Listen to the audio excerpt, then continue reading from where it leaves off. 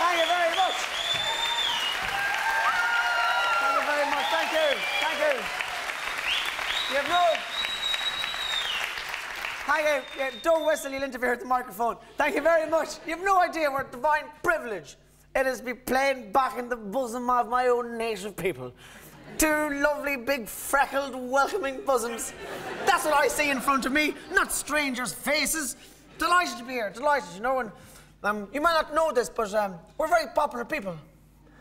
The Irish, did you know that? Everybody loves us. Everybody wants to be fucking Irish. Everywhere you go, oh, I'd love to be Irish. And I go, why? They go, I don't know. People expect you to be drunk. You travel the world, building things, sleeping in cement mixes. It's a great life. Most of us are fiercely proud of being Irish, aren't we? Fiercely proud. That's it, that's it. Fiercely proud of something that we don't understand. I'm Irish, woohoo! What does it mean? Ah! It means I'm not fucking English, that's what it means.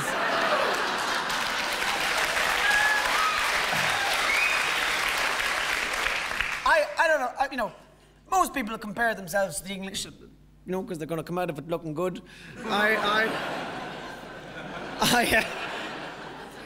I like the English, you know, and I like England as well, you know. Obviously, I like to see them defeated in stuff like football and war.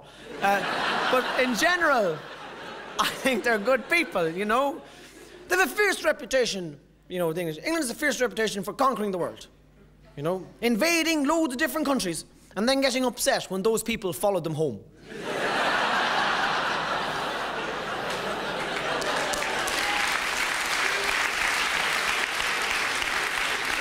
Okay, don't clap at everything, we'll be fucking here all night. Now,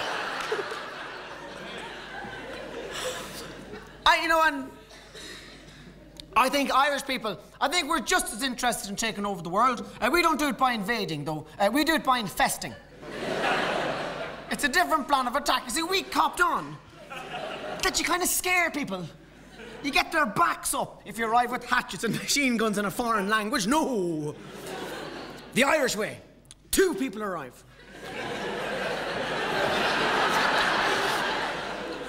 Armed with just a sleeping bag and a phone number.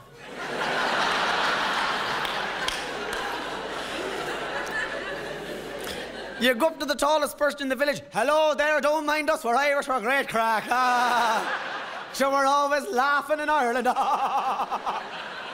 Mad as badgers. Jays, I was on the loch last night. I came back home and put the rashers in the toaster. Don't mind us. If you're Irish, come into the parlour. Good luck to you now. Nothing to fear here. And the 2 Irish people disappear into a cottage.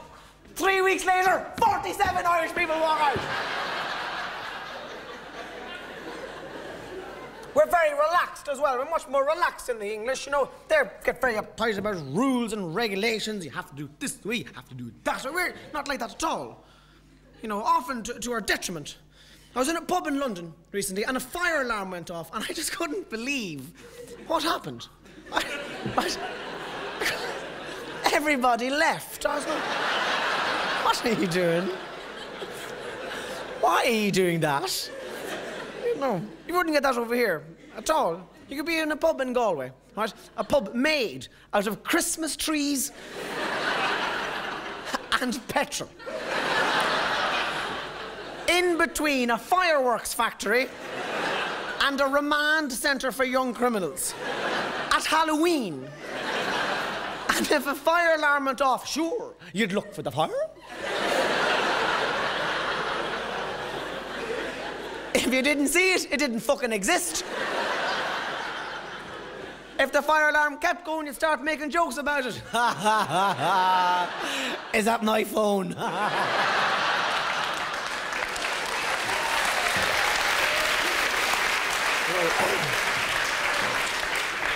And of course, it's a wildly different country we have now, so we're all loaded.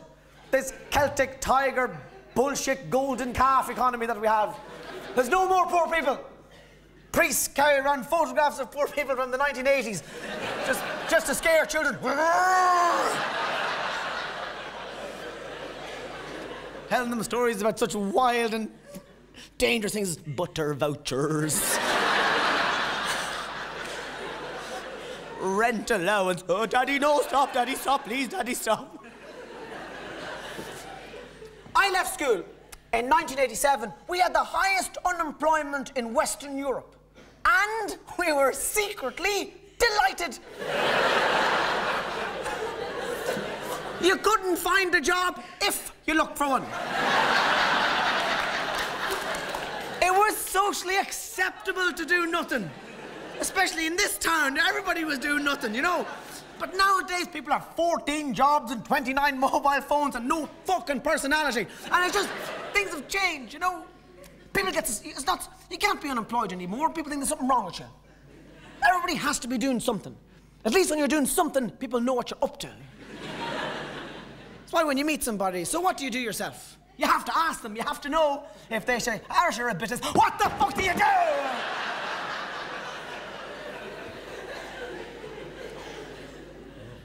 People who do nothing, they could be up to anything, you see. It's not fair, they have to tell us. They try to bring it, and this, everybody's obsessed now with getting from A to B as fast as they can. I drove down to Galway the other day. From Dublin, I fucking floored it. 11 seconds. It took me 11 seconds. I fucking floored it, Fintan. I really floored it. Fuck off. And it's just, that's not good for the head and stuff like that. And you know, they tried to bring in a law on Grafton Street, right? Against loitering. You know, and it doesn't sound so bad when you say it like that. When you think about it, that's a law against doing nothing. You cannot loiter. Now, for a long time, Dubliners thought it had something to do with cigarettes. You can't loiter. Who am I supposed to fucking smoke or so? You big culchy gad. But yeah, and you cause panic and pandemonium when you do nothing. And I thoroughly recommend this. The best place to cause the most amount of panic by doing nothing is in a bank. Over the next week, if you've got a couple of hours to spare, walk into a bank.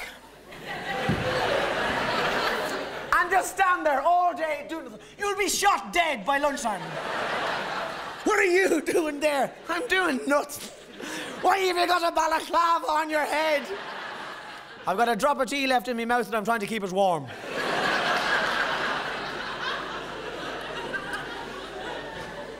No, it's just...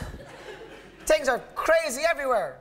You have to decide what kind of a life you want to live and what's good for your head and good for your body and good for your soul. It might be the same thing that's good for your wallet, but you have to decide stuff. You know, said he, charging £9 fucking ticket. But you know what I mean? I think the older you get, the more conservative you become. I'm 33 years of age and I'm not as wild as I used to be. I know you're looking at me now saying, oh, he's fantastic crack. I'm not fucking like this all the time.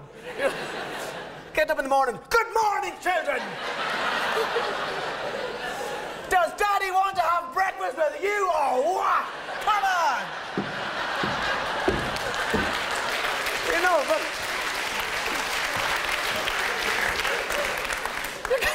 you know, you'd be shot, you know. So, and I do think the older you become, the more conservative you become, and you get stuff. Like, I have this hobo soul. I have this, the imagination of a wandering tramp and somebody who likes to vision himself as a kind of a O'Rahala or a raftery, the wandering and going touching people and stuff. But it's very, I have a mortgage and I have 3 children and an adult and I've got a car. Do you know? I have a hobo soul, but children bring it down to earth big time. Driving in town the other day, my 3-year-old son, we're driving past a house and said, oh, look, Daddy, look, Daddy, look. A house stuck to another one. That's ridiculous, isn't it, Daddy? So I think I'm just becoming safer in my head, you know. I've got one friend left from my early 20s who is still the same way. His name is Declan Moffat. And he's still as wild. He comes from Glenamaddy, and he's just wild. He has this ferocious kind of sexual energy, but it's not wrapped up in any charm. It's in its raw, unprocessed state. Women find him repulsive. Give us a go, you knockers, come on. But he's, I like hanging around with him in retrospect. Like, after he's been, it just upsets everybody when you come on out that fuck time you get locked, come on. Oh, I can hardly go out now, Declan. Look, it's 9:15. Oh. I'll tell you the type of person he is now. I was over doing some work in London for the IRA. Or the BBC, or one of those companies. I was doing some work over in London, and after the gig was over, it was a television thing, they flew me back from Heathrow to Dublin Airport, first class, and they gave me an extra ticket to take one of my smelly Irish friends out of their lovely city.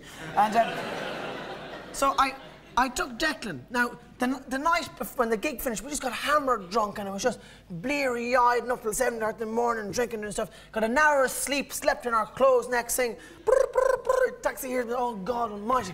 So gathered her, went down, bleary-eyed, blood everywhere. We looked like children's feet scattered about the room. I don't remember that at all.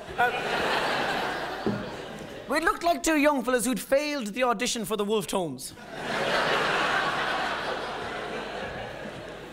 Into the taxi, over to the airport. Everybody else was on the plane, we were late. And first class, of course, everybody so posh with their big hair and massive newspapers and really small fingers. And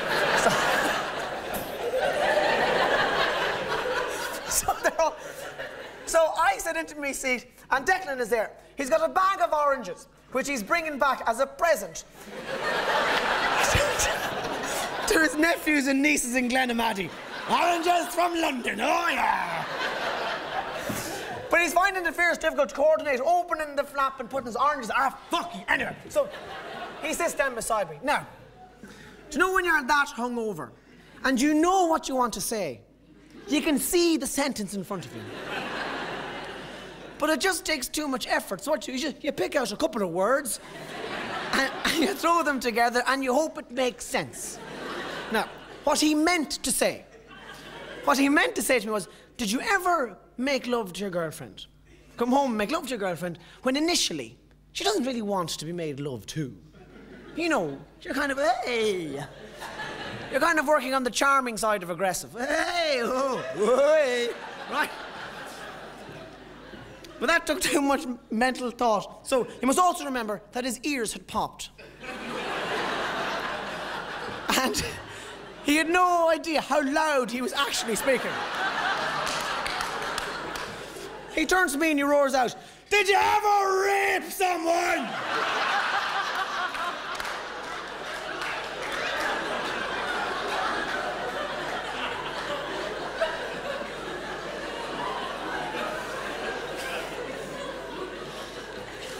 We're up 29,000 feet. The pilot, he puts the plane into reverse. I'm dropping this fucker back, I don't care.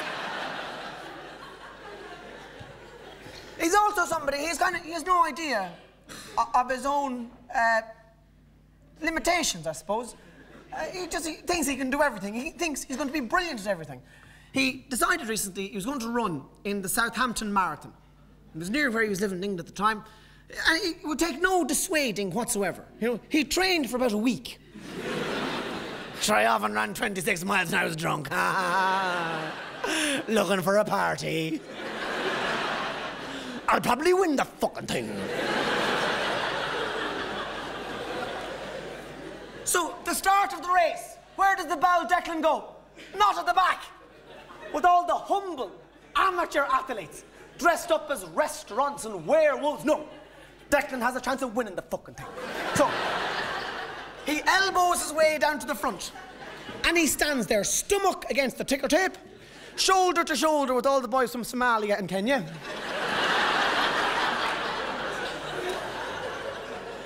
Declan Moffat, Glenamaddy, the best you love. Jesus, there isn't a pick on you. Will you have a ham sandwich, huh? Are we going past the chipper or what? They're all there in their sleek Adidas outfits.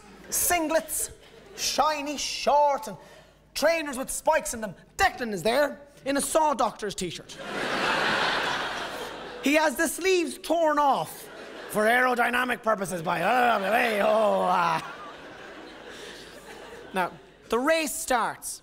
He said that he was able to keep up with them for the first 4 miles. Now that's an achievement. Because those fellas don't hang around. They just go... Hey. It's like they're made out of gazelles. They're just... Whoa, whoa.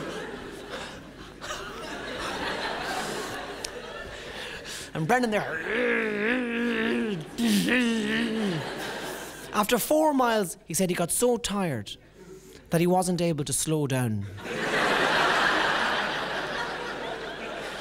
He said that if he didn't come to an abrupt stop, he was going to die. So,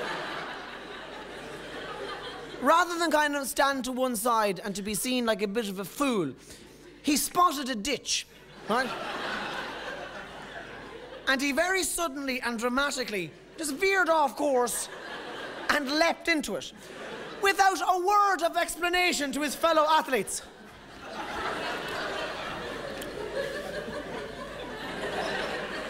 What has happened to Declan? I don't know. I don't know. He was scaring me. Me too, me too. Was he the devil? I don't know. I don't know. I like to run. So do I. So do I.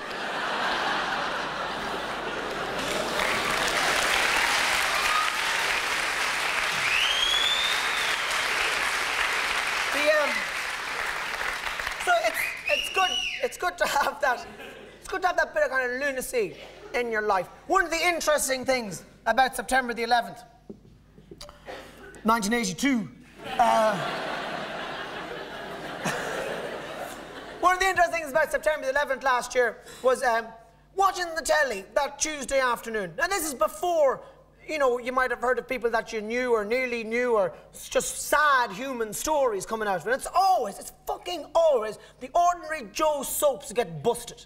No matter what kind of conflict it is, all the fuckers just going to work to get blown up.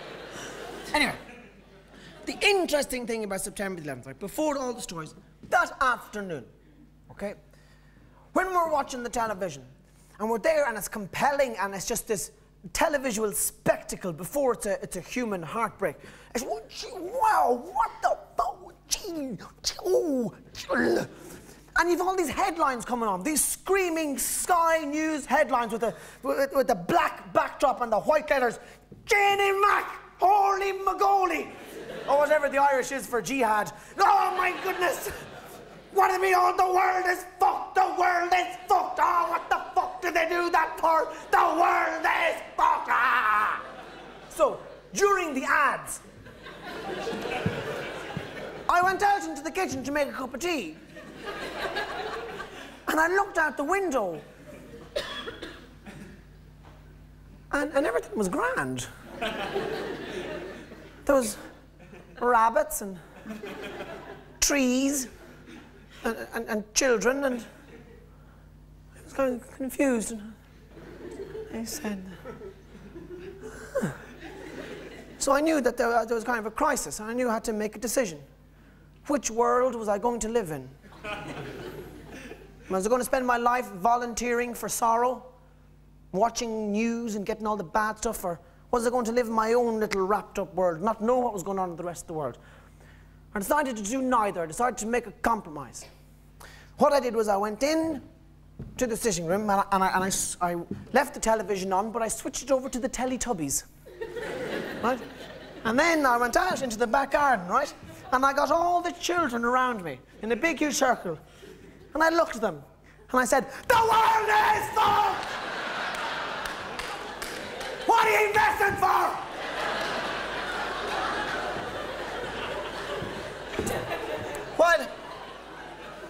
While I was in New York, I went to the planetarium, which was a bewildering experience. Bewildering because I got to go on a tour of space. There's this big, massive, huge golf ball of a kind of a dome thing, and it's filled with seats every which way, and from halfway up all the way around is this magical, bendy cinema screen. And you go on this tour of space, and it starts off in Knock. It starts off and you see the world And the world, I don't know you know this already, but the world is so beautiful when you look. It's just this blue, spinning ball with no strings, and it's our house. And it's just lovely, and it's just always moving. Even when you're fast asleep, you think you're still, you're not. You're on a big ball going.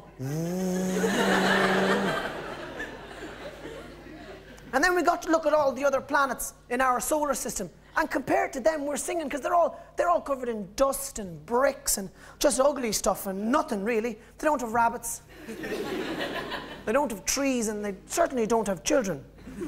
So then we got to look at all the other solar systems that exist in our galaxy, right? And there's hundreds of them. Hundreds and thousands of solar systems with suns that would dwarf ours. Our sun would just be a phlegm on your brother's jacket. Do you remember when you used to do that? You spent 4 years in secondary school going.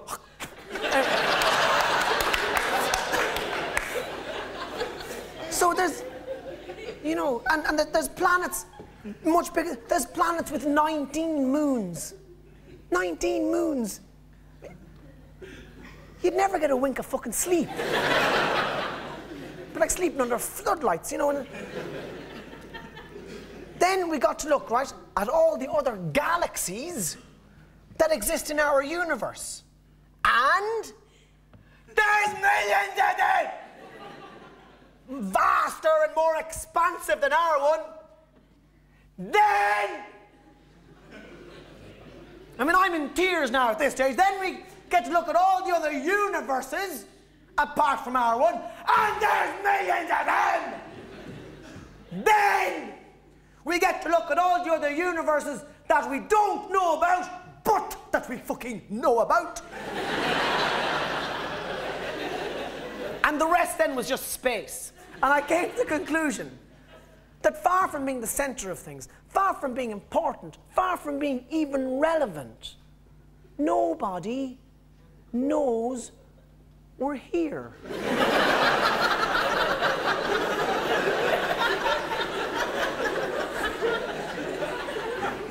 So let's wreck the joint.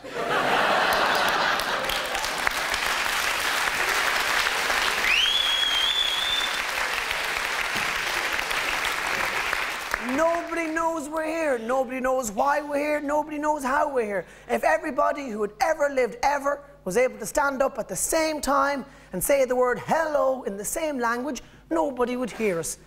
This is it, folks. This is life. It's just me and you and the rabbits and the trees and the children. That's all. So, what do you think of it? It's not always great, is it, life? It's stressful everywhere. Fucking noise, and people are so overrated, aren't they? There's nothing. They say life is fucking short. In the wrong company, it can do fucking long.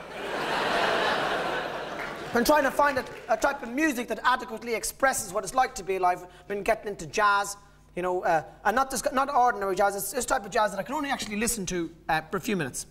It's called free jazz. It's kind of everybody plays whatever they want, whenever they want. There's no rules or laws. There's a way to just do, and it's supposed to be cool. It kind of sounds like a fire in a pet shop.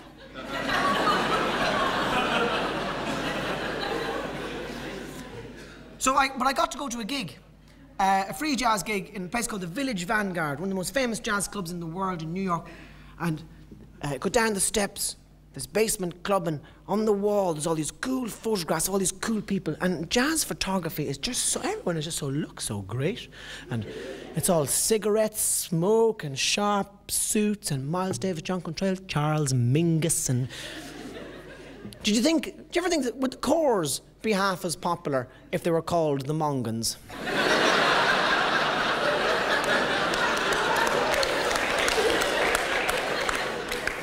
I don't think so. Mr. President, I'd like you to meet the Mongans.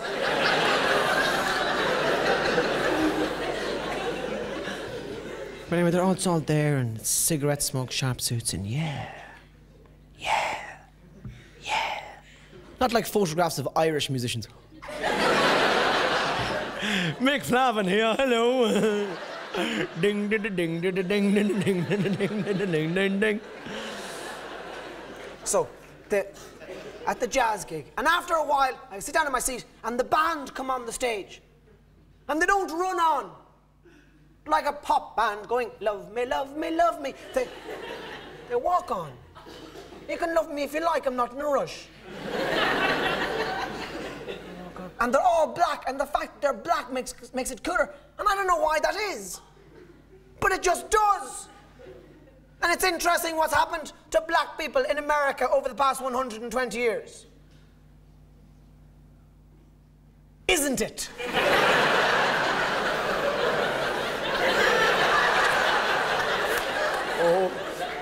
Oh, Tommy, please help, please help. My head is going to burst, please help. 120 years ago, black people in America were kept in sheds and sent out into the fields and whipped and kicked and bet and shoved back into the sheds, and maybe you'd grope a feel off one of the good-looking ones during the night. I'm only telling you what you already know, don't be... But now it's just how it's interesting to me, just the sociological journey that's involved there, you know. And I'm thinking, what's the parallel with Ireland? You know, in 120 years' time, are our great-great-great-grandchildren all going to want to be tinkers? No way, Tommy. I'm telling you, it's going to happen. Wasn't Brad Pitt the coolest tinker you ever saw in your life? And the movie, our descendants are going to want to do that. Standing by the side of the road, leather jackets, leather hats, loads of rings, trying to sell gates to strangers. Top up, high boss, say, no, it's over there, about Watching reruns of Blackie Connor's wedding in Glenroe. Oh, no. Hey, somebody have a Black Connor. Parents getting all upset. I don't want you talking like that anymore, Justin. John, not my name no more, mammy, no. I want to be known by my sham name, Hatchets. So the band are there. They all get behind their instruments, and they're just real kind of... And the lead guy comes up to the mic. He kind of just a real shuffer. Lovely deep black skin, white hair. Looks like a pint of Guinness.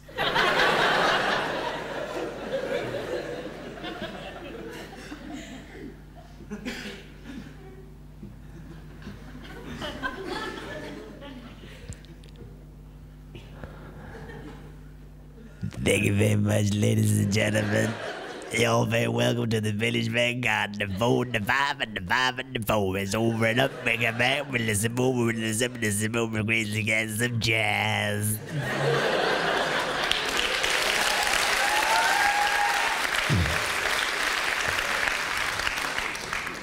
We're gonna play some songs for you this evening, ladies and gentlemen.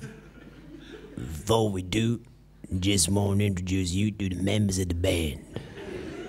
On the bass, we got the face of the bass and the grace of the chase. I can't remember where we was going over it. It's a mass of crazy guys in Alabama, 1954, with Duke Ellington or something like that. I was in a car with a white lady. There was a man banging on the door. He said, "Stop doing that to her." I said, "I'm not doing that to her, brother. She's doing it all to me." On the drums, we got maybe some...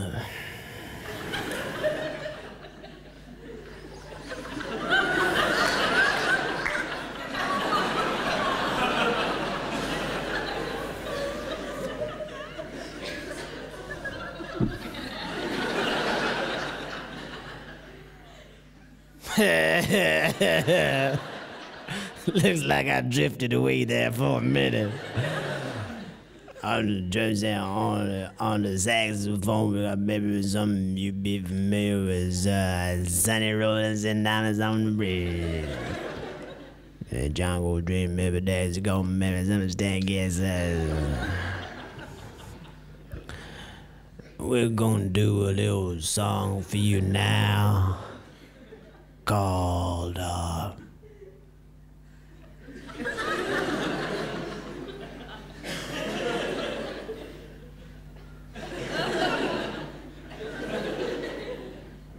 we don't know what it's called. Maybe something like Paris or something. Thank you very much. I hope your day's cool. And they start. And the interesting thing is that when they start, you think you understand it. Because they seem to be all playing from the same hymn sheet. But the lunacy starts when they start doing their solos. And during the solo, you can do whatever you want, whenever you want. The least amount of sense it makes, the better. So now they're kind of playing away, and the first goes the drummer for his solo.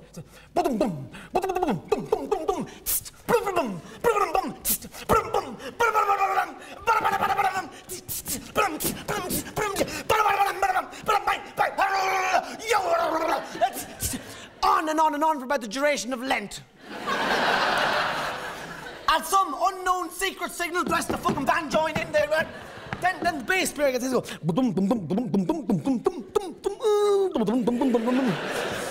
He sounded like somebody who's trying to remember a tune.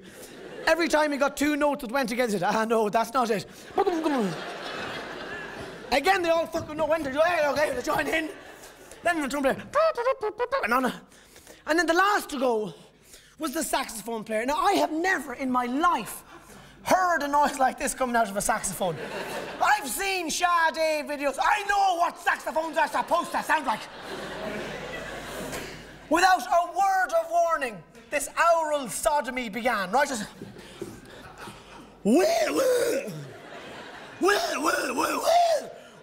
There's blood coming out his ears. It would have made more sense if he put the saxophone down and made the noises with his mouth.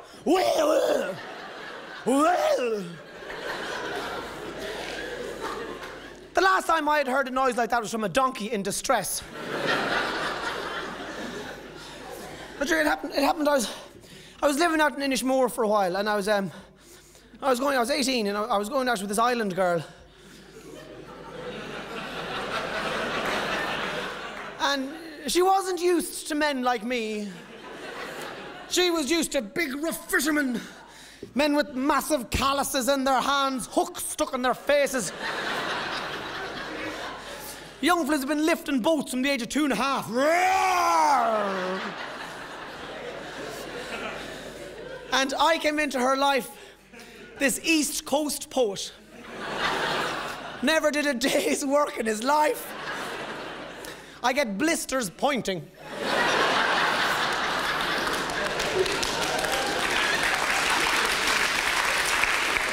And I played the part of the poet for her. I love Patrick Kavanagh, I used to recite it for her. In Inishkeen Road, July evening,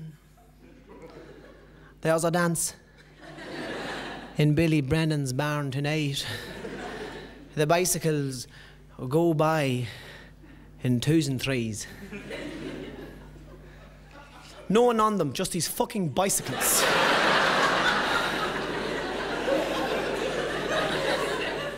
So imagine the scene, okay? Just during the summer, it's about 12:30 at night. We're walking along the main road on Inishmore. There's a big, beautiful Connemara moon out there, a big bull-bellied white thing. The stars are shining like angels' teeth. The Atlantic Ocean is crashing off the rocks on one side of the island. It's creeping up the shingle-filled beach on the other. The lights of mainland Ireland in the distance. Connemara. Later fractor us muck. I was on my bicycle. And I was vomiting.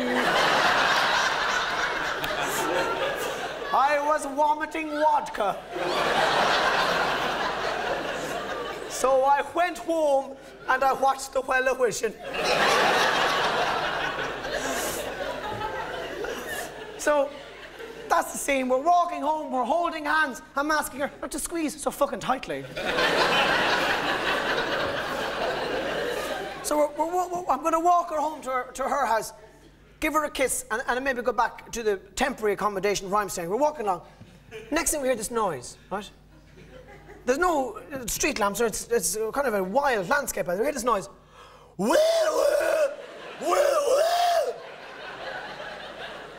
Accompanied by the sound of hooves. Woo, woo. I thought it was the 4 donkeys of the apocalypse. She's bigger than me. I just stood behind her for a moment just to get that. I didn't know. Woo, woo. What the fuck is that? I was going through the audio files in my head looking for a match. There was nothing. Woo, woo. What the fuck is that? And the things, when you're in an odd environment, you expect anything. I wouldn't have been surprised to see a banshee or something. So imagine you're lost in the mountains of some remote part of Ireland and it's late at night and the wind is blowing, the rain is beating against your face and you're holding your stick and you're looking for your friend or something. and you walk around a corner, right? And there, sitting on a rock, just puffing an old pipe, a little as a fucking leprechaun. Just, you give him a kick and he says, fuck off, will you? And now, part of you would be going, holy Jesus, it's a leprechaun. But part of your brain would be going, but of course. Where else would you find one? So I don't know what to expect. The two of us are frozen. Next thing, this donkey.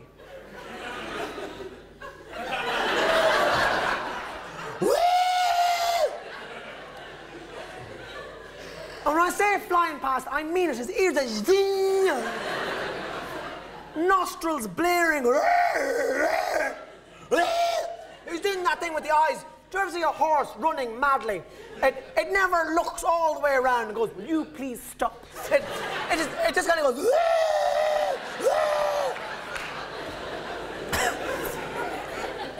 And as he flew past us, we could see what was wrong with him. He'd obviously, earlier on in the day, eaten a massive sheet of industrial plastic, right? Horrible, about the size of a pool table, right? I don't know how clever donkeys are, but he should have known a bite or two into it that it wasn't the greatest idea he'd ever had. Maybe he said, fuck it, I'm a donkey. I presume about 11:45 that night he started to get the odd cramp.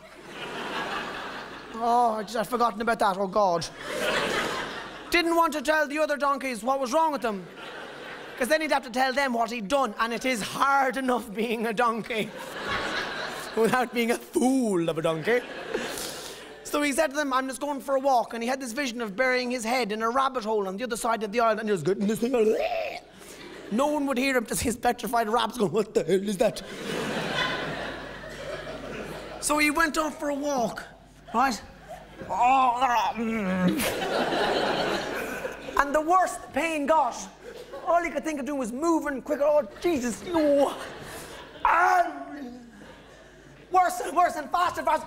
By the time he came past us, he did not give a fuck. He woke up the whole island. I don't care anymore. And we listened and listened and listened until we heard a splash. we think, well, we thought he's either just, we thought he had a cape and could fly, like Super Donkey or something, I don't know. The other thing was that he may have committed suicide. Initially, we thought it was funny. We were going, oh, donkey. We thought about it some more and said, well, you know, something's after dying and, you know, it's a bit sad, isn't it? And then we thought about it some more and said, no, fuck it, right the first time. So even though I couldn't understand the jazz music, and even though... Yes, it's almost like I've worked these stories out before, isn't it? And I couldn't understand it, and it couldn't make sense to me, and that's the only thing I could compare it to. It still kind of inspired me, because it didn't make sense, and life doesn't make sense, and it's chaotic, and, you know, we're just in it for each other, you know, and that's all there's to be said, really. Or else I'll weep. It's very different to Irish traditional music. Jazz is about one person getting up on his own and saying, I am mad, take it or leave it. Irish trad is a lot more inclusive. Irish are fuck it or walk, we're all mad, come on. It's very different as well. The instruments, all the instruments in Irish trad it's a very organic thing. They're all made out of dead animals. You know what I say? Years ago, an animal would die, and the music people would run over quick before the hungry people found out. They'd flick out the nipples with a penknife, right? Put their fingers over the holes, shove a head of lettuce up its arse to stop the air going out that way. Turn it upside down, and with this arm, squeeze. And as the air is going past the nipples, you modulate a tune. Diddly idle idle doodle idle doodle idle. Diddly idle idle doodle idle. So we'll say you're in some pub some night, okay? Some pub down the west side or something, the Crane or something, some pub like that. It's packed. It's gently packed. And the music is just, it starts off, but it's not too fast. It's kind of swift and mischievous. It's kind of moving between the people, like a curl of smoke, just kind of pulling them together slowly without them even noticing. Diddly idle idle doodle idle doodle idle. Diddly idle idle doodle idle doodle idle. And people there, how are you doing? Isn't it great to be out? Woo! Diddly idle idle doodle idle doodle. Will you have a drink? Sure, why wouldn't I? Diddly idle idle doodle idle doodle idle. Diddly idle idle doodle idle doodle idle. You're looking great, thanks very much. Oh, there's your one. She's a fine looking bird, isn't she? Oh, she is, but she's a thundering bitch to live with. Diddly idle idle doodle idle doodle idle. Diddly idle idle doodle idle doodle idle. Diddly idle idle. Slowly but surely. Diddly idle idle doodle idle doodle idle. Diddly idle idle doodle idle doodle idle. Diddly idle idle doodle idle doodle idle. Diddly idle idle doodle idle doodle idle. Hey, diddly idle doodle idle doodle idle. Get down, you come on to fuck, right? Diddly idle idle doodle idle doodle idle. Diddly idle idle doodle idle doodle idle. Diddly idle idle doodle idle doodle idle. Diddly idle, get that into the fuck, come on, faster! Diddly idle idle doodle idle. Faster and faster, and you start to think, fucking hell, the drink is flying into you now. Oh, come on, damn fuck! Diddly idle idle doodle idle doodle idle. And you don't know how you arrived here, but you're fucking delighted. Diddly idle. Don't stop now, or what? Come on, diddly idle. And you're thinking if the music is fast enough and if we drink enough, maybe, just maybe, we'll break on through to the other side. Dun, dun, dun, dun, dun, dun, dun, dun, dun. Faster and faster and faster and faster. People getting wild and pagan now, letting their hair, doing things they wouldn't normally allow themselves to do. Picking up children. Little Fanta-filled fuckers.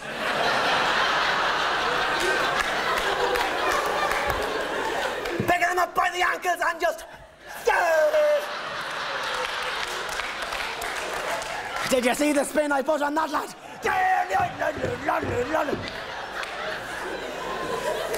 You've employed a man with eyes pointing in two different directions to drive around the town picking up homeless waifs, luring them into the van with the promise of free Fanta, filling them up till they're all giddy and fizzy, bringing them to the back door of the pub. I've got information, badge. Good man yourself, Seamus. Come here to me, you little fucking frisbee. Yeah!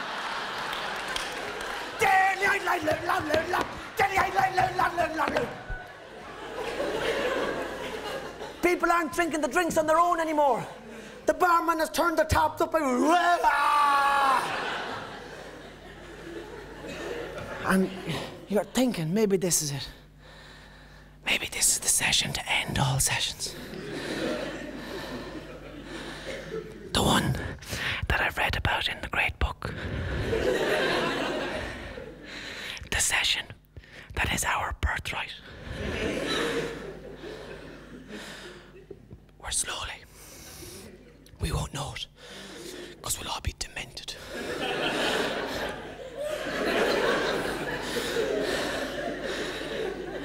The pub will lift off the ground. We'll have made contact with some spirit from the other world. The pub will lift off the ground. Go up, up, up, up, up.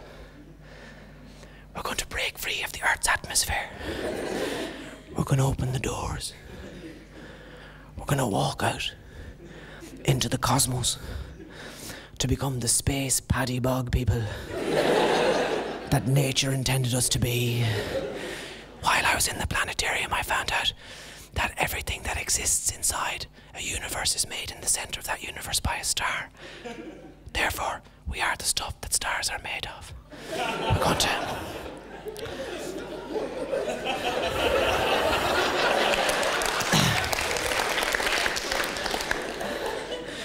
We're going to turn into this whirling dervish. Faster and faster and faster and faster. And we'd be lost in some kind of wonderful lunatic reverie. Come here and I ride you now! You're the bull, you're the bull, you're the bull, you're the bull. You've me heart broke, Christy Brown.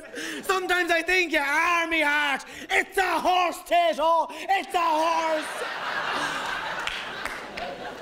You could do worse than spend an evening in the field with a tinker's daughter. Sure, he wouldn't be your father if he didn't bait you. When I am gone, who'll take my place? And just when you think it's going to happen, just when we're fucking ready, all of a sudden the music has to stop. We thought we were just slowing down, coming to a bend. But it stops.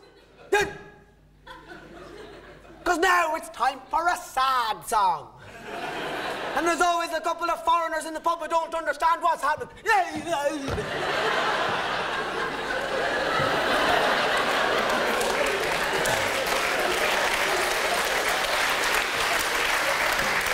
And this old woman, about 400 years of age, made out of a potato.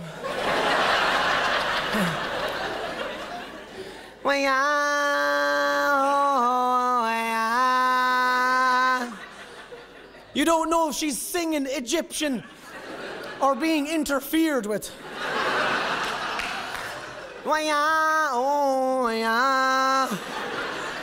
Sounds like the Muslim call to prayer.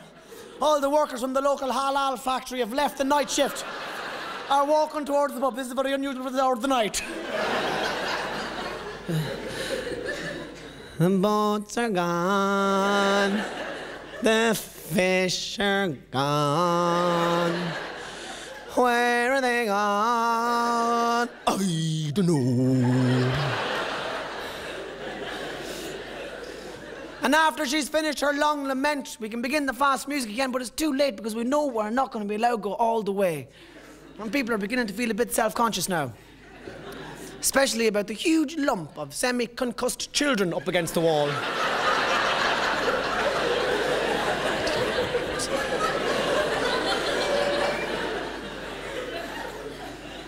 But I think that what the idea is, right, that you need a bit of sadness. Do you think? You need a little bit. You know, I mean, you couldn't be happy all the time. Not in this country, anyway. You'd have no friends, for a start. Oh, here he comes. The happy fucker.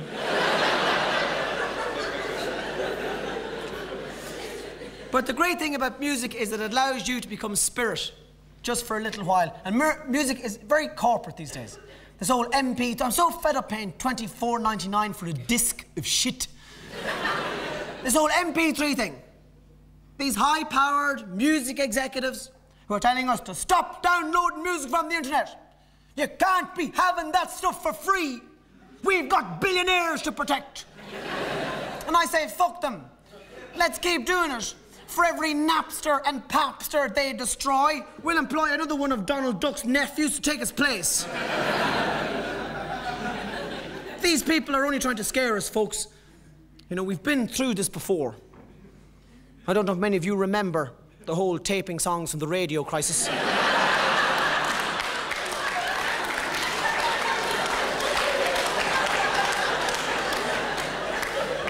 And how that nearly crippled the music industry. We had them worried then, didn't we? Us in our bedrooms with our lunchbox-shaped tape recorders, pressed up as close to the radio as physically possible, while at the same time getting everybody downstairs to please be quiet.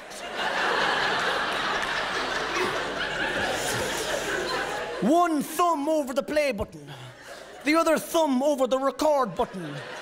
You had to use all your physical strength and coordination to get both buttons pressed down at the same time.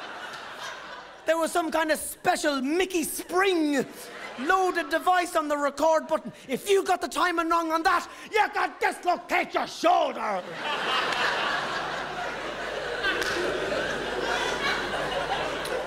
Hovering over the two buttons, waiting for the DJ to shut the fuck up.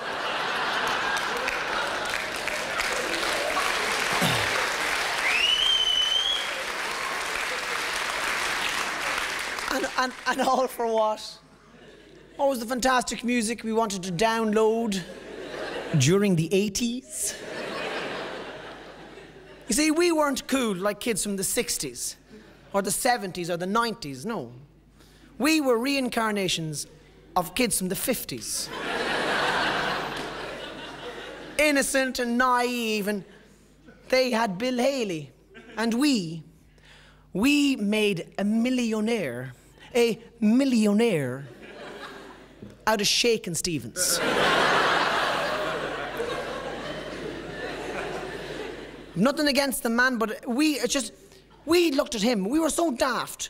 We thought that Shakin' Stevens was as wild and as radical as any human being could possibly be without exploding.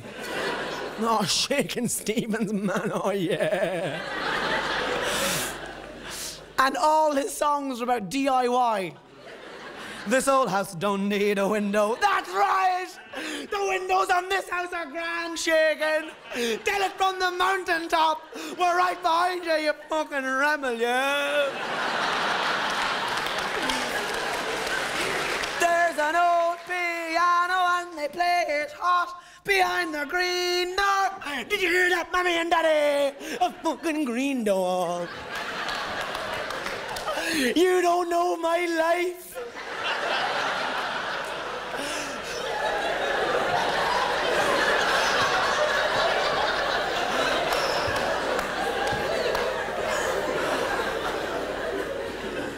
It's good. It's good to remember stuff, though. Maybe, I don't know. Maybe it is, maybe. You know, wouldn't be a big fan of photographs now. Or you could look back too much. Your head becomes all meddled, and no, it's only now and it's only today. But my dad is weird. My dad said something to me weird the other day. He said, any time, Tom, that I can't sleep, I try to remember something that I've never remembered before.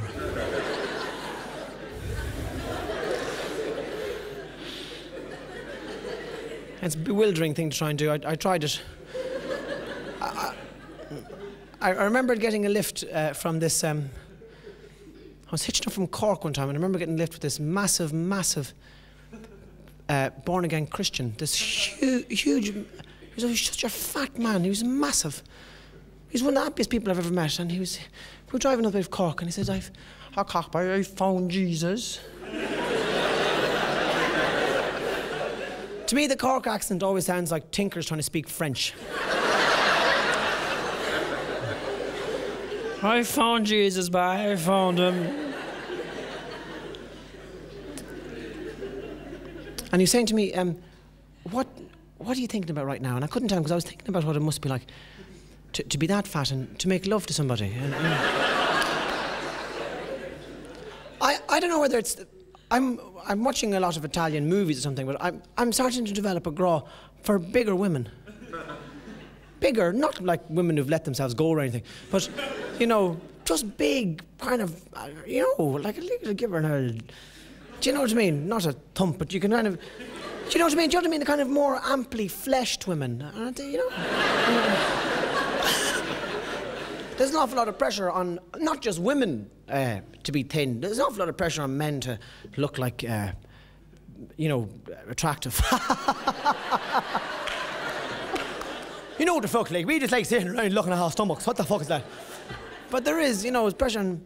And you see some really skinny women, you know, and you think, my God.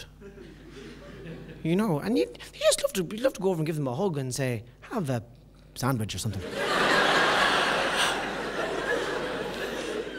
Bit of melted cheese on it. Go on, knock yourself out there, would you? I'm not very good at sex. Don't mind telling you that because we won't be making love. No, I'm not very good at it. I'm just not. That's it. I don't have to be. Well, I ought to be, but she never says anything, which is the problem.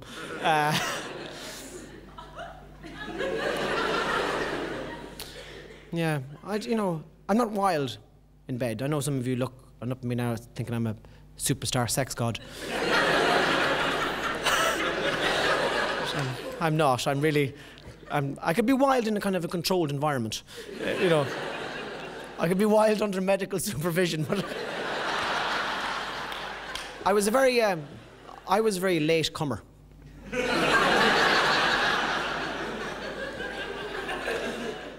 What I mean by that now, I'm not able to delay. I mean that I was 16 and a half when I came for the very first time, and I know that's old. I do know. I know there's men in here who have come 3 or 4 times their own body weight by the time they're 16 and a half. They could have life-size sperm replicas of themselves. Like the fella from Terminator. I'm a puddle, I'm a truck, I'm a puddle, I'm a truck. The reason it took me so long to come was because I had tried it loads of times and just found it very, very, very, very boring. Nothing was ever happening. I felt stupid. I'm obviously doing it wrong, or I'm made wrong. I'm some kind of eunuchy gimp. But this is giving me no pleasure or satisfaction whatsoever. And I'd be explaining this to some of my teachers. And they didn't have, but my classmates gave me so much encouragement. Go on, Tommy, you have to keep trying it. It's worth it in the end, I swear to God. Keep going, for one day you'll do it. Yeah, why don't you try it in the bath? It might help you relax. I say, yes, I'll try it in the bath. Thanks very much. And the headmaster would give me a half day. We'd like to wish Tommy Tiernan the best of luck. He's going home to try and come for the very first time. Would all the boys in 2B2 please go to the woodwork room? No! So I'd run home and I'd burst in the kitchen door and say, Mommy, I'm going up to have a bath. And she'd know right well what I was at. And she'd be there, oh please, oh please, oh please, let today be the day. So I get up and I get into the bath and I went for it. I went for it like I have never gone for it before in my life. And nothing. Absolutely nothing. No sensations, nothing. I just saw fuck. Man, I've tried now and I have, and I've given my best go and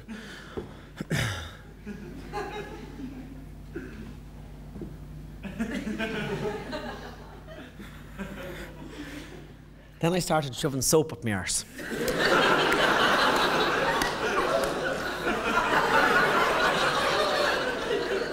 Fuck it, I was in the bath, I was up for devilment. And the fantastic thing about shoving soap up your bottom is you don't have to practice. The first time you try, you'll probably succeed. Well, we can dance if we want to, the night is young and so am I.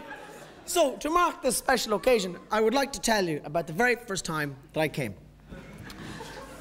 Like I said, I was 16 and a half. At the age of 16, I was sent away to boarding school. The reason I was sent away to boarding school was because in my Christmas exams in St. Patrick's Classical School in Navan, my highest mark was 21%. Now, I know in some parts of Connemara they would class me as some type of intellectual, but... So my parents got all worried and frustrated, so they sent me off to Garbally College in Ballinasloe. I was there for 3.5 months, and I went back to Navan for my Christmas holidays, and I hooked up with the girl I was going out with before I was sent away. It was a very, very highly charged evening, and I felt as if something extra had been added onto my life. You know, I wasn't like the other boys now. I'd left Navan, I'd been away.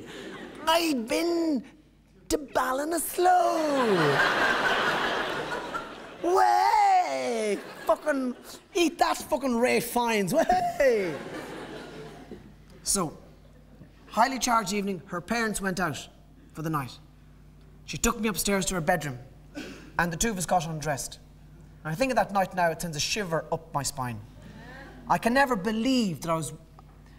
First of all, I can never believe that I was actually 16. I can never believe that I was with a naked 16-year-old girl. And if I knew then what I know now, I would have stayed longer. I would have... So the two of us are standing there naked, okay? And I have an erection, okay, right? Not now! Then, I'll give you all a moment to look. There you go. Check it out. So, I've got an erection, and I'm trying to make her feel kind of comfortable. You know? Women don't understand that men get erections all the time. You don't have to be feeling particularly randy to get them. You just fucking get them. All hours of the day and night. You wake up in the morning, first thing, what have you got? An erection. Why? I don't know. Sure, there might be an old vagina lying around the place somewhere.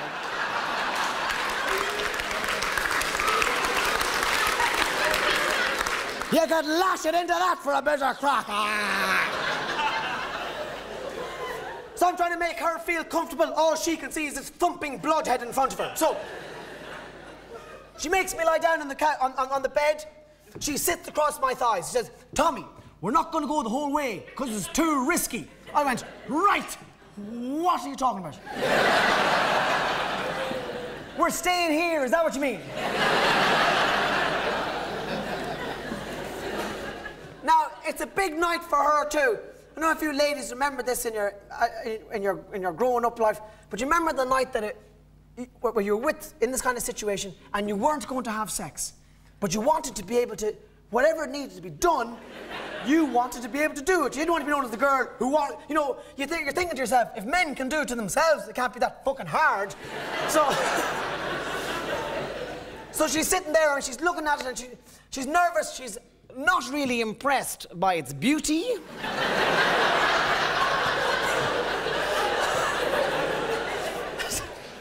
Looks like an uncomfortable chicken or something, I don't know. So she's there, she's looking at it. She's aware that the first touch could be crucial. She's there. She gives it a flick. No response. She gives it a slap. No response. She pulls it down to one side and she lets it... No response. And she says, oh, fuck it, I'll just go for it. She grabs a hold of it like you would a trout. And with a really serious look on her face, starts really quickly. Oh.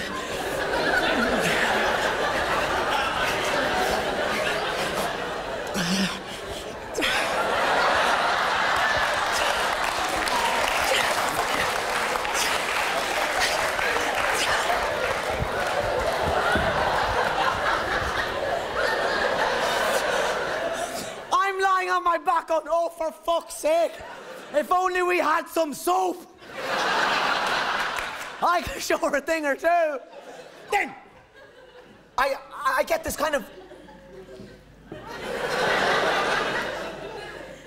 unfamiliar, but somehow unmistakable sensation. Just kind of up and into me a little bit. And I realise that I'm about to come for the very first time. Now, in the boarding school in Garbally, I had just finished reading a book, right, called The Happy Hustler. For those of you who don't know it, it's kind of like it's the brother book to The Happy Hooker. It's a short, pornographic novella. It's about this guy, right, who has a massive cock. And how he travels around America, fucking everybody, with his massive cock. That's the synopsis, should it ever appear in the Leave Insert, right? So, it starts off, even when I was a kid, I knew there was something different about me. we'd be getting changed in the locker room and all the other boys would be going, oh. And I'd go, what? And they go, you've got a massive cock. So I decided to fuck everybody with my massive cock. A typical scenario would be, I went to visit my cousin in the country. They had a maid. She wasn't wearing any knickers.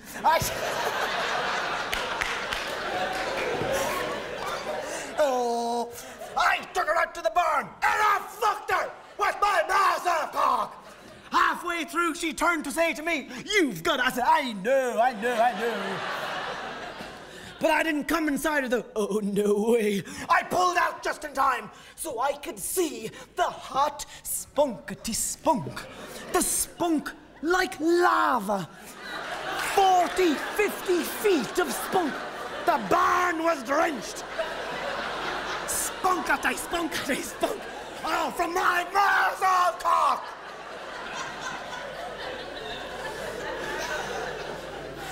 So that's what I was expecting.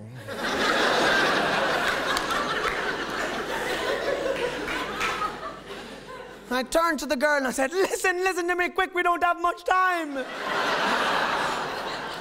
Number one, when it comes out, don't touch it because it's roasting hot. Secondly, grip me tightly about the thighs. I was expecting kind of a high-velocity Kalashnikov type ejaculation. I was worried about being propelled from underneath her body out through the door and into the bathroom. Like some high-powered swamp boat. Jesus!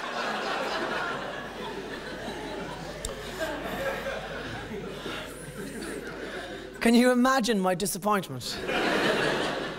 I didn't so much come as my cock coughed.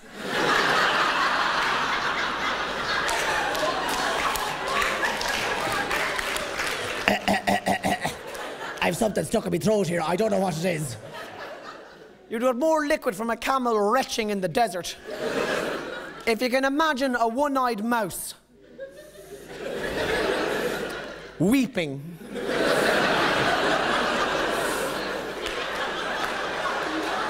That's what we're talking about.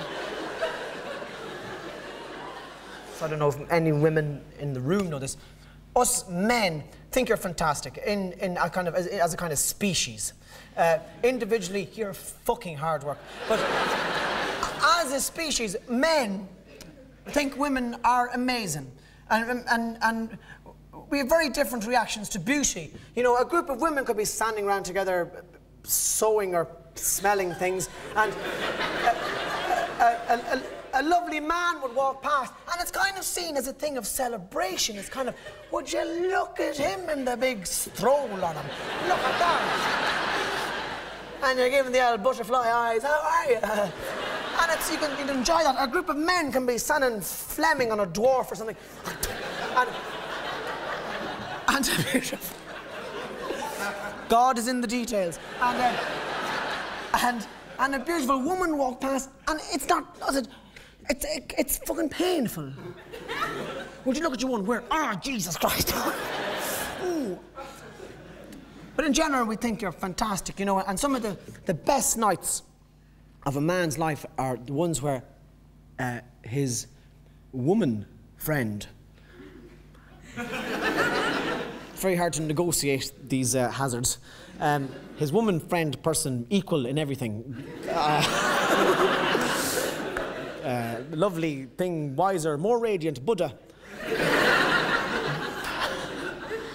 Thing, woman, I don't know, you, lady. Anyway, when, do you know, guys, those nights when those perfect nights that, you know, she's been out with a friend or two. She had a bottle of wine or something, you know. She comes back, it's about 12:15 or something. You've been in the house all evening, right? You've put the kids to bed, you've filled the dishwasher without being asked to. Little miracles everywhere. And she comes in and she has that kind of glint in her eye, and she takes off her coat and she drops it to the floor, and you're going, ho, ho, ho, ho, ho. She says, there'll be no coats being picked up in here tonight, sailor. And you you don't know what the fuck you've done to deserve this special treatment, and you're afraid to speak in case you fuck it up.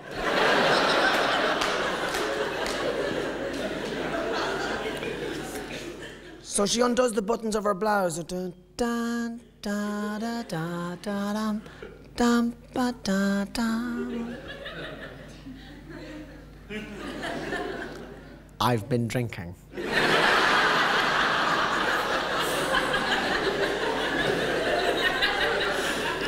Opens up her blouse. Then she pulls out the leafy bits of the bra, the bit that goes over the belly of the breast. I don't know. I've never fucking built one. I don't know what they're called. The cross your heart, shut your hole bra.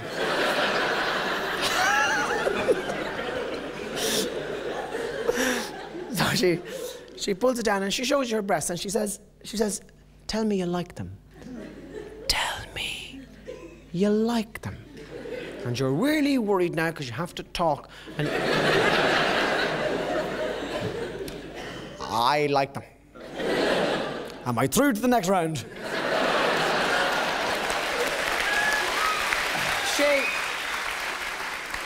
She undoes a button here, pulls down a zip, the skirt falls to the floor, she steps outside of it like that. And you're amazed that she's so comfortable doing this. But you've got to remember, lads, inside even the most tense, rigid, scared woman, there's a big bosomed hooker dying to get out. So she drops the skirt, she turns around, she lifts up the back of her blouse to show you those black, slippy knickers. You know, the ones that look like Flash Coke. Bum bum ba da da da dum dum ba da da. It's all yours, Daddy. She turns around, she says, "Come here. Come here to me. My lovely man. Mommy's big monkey."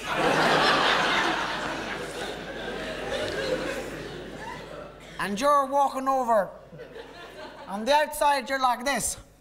But on the inside, you're going, everybody was kung fu fighting. Who's your daddy now? Who's your daddy now?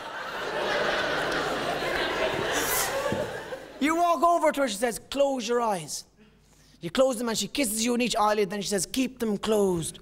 It's Christmas, and she kisses you the length and breadth of your body. You're bathed in pure heat. It's like being baptized again inside a human church. Just say the word and I shall be healed. You compare those to those other nights when she comes home after spending an hour in the pub too long.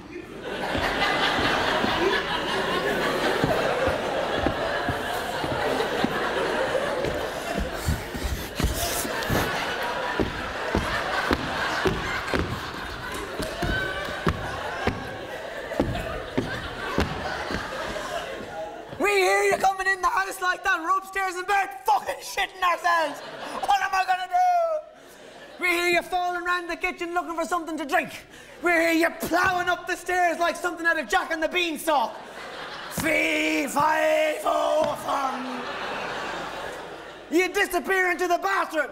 You reappear half an hour later. Half dressed, half undressed. One knocker, fucked over your shoulder.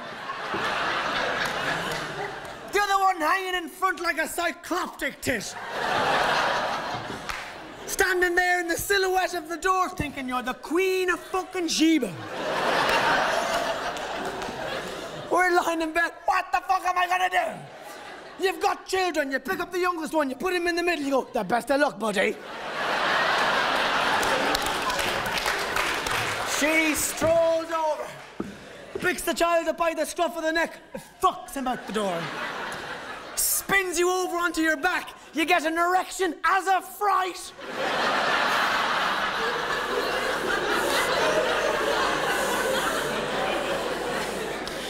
She clambers her way up on top of you. Next thing you're inside her, and she's grinding away. Hey, grinding away as if she's trying to rub you out.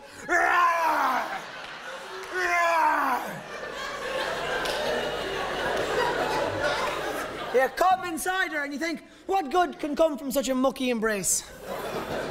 We do live on a blue ball in the middle of nowhere, and nobody knows we're here, but we're still capable of miracles. You come inside, there's drunken ogre. And 9 months later, another little hero is sent down to enrich your life. That's all from me, folks. Thank you very much, and good night. Bye-bye.